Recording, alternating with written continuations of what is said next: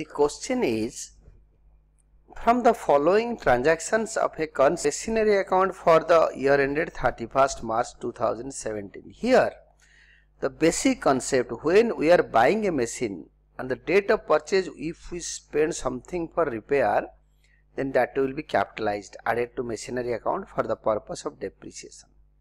And after that, whatever we spend, that will be charged to profit and loss account as repairs. Hence, it will not be charged to machinery account.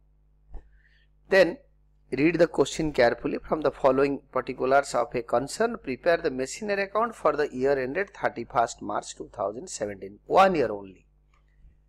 Hence, draw the machinery account. And we bought the machine on 1st April 2016. Hence, in the debit side, April 1, 2016, to cash account. This cost of the machine 40,000 plus 10,000 repairs, that is rupees 50,000. Usually people show twice, to cash account rupees 40,000, then to cash account rupees 10,000, but we take only one amount in one go, we add both. The next machine was purchased on 30th 9 2016.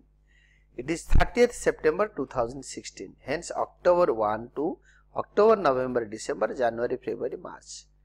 Hence, we have to charge depreciation on the first machine for the whole year, for second machine for 6 months. Then come down, and the repairs expenses on the second machine of rupees 3,000 on 31st December will not be taken into account. If this repair on second machine would have been incurred on 30th September 2016, then we would have added it to rupees 20,000 and made it rupees 23,000. Now, in the credit side, on 31st March 2017 by depreciation account.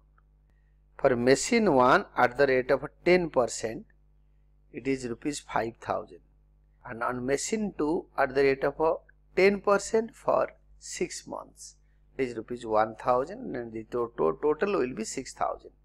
The machine 2 was bought mid-year, hence 6 months depreciation will be charged at the rate of 10%. Then 31st March 2017, buy balance carried down. This is on machine 1, that is rupees 50,000 minus rupees 5,000. This is rupees 45,000. Machine 2, 20,000 minus rupees 1,000, that is rupees 19,000. That is total is rupees 64,000. The total in the debit side is rupees 70,000. Transfer it to credit side, and we have not to transfer it to credit side. The credit side totaling is also same 70,000. And write down two balance brought down on April 1, 2017. The same value rupees 64,000. This is the final answer.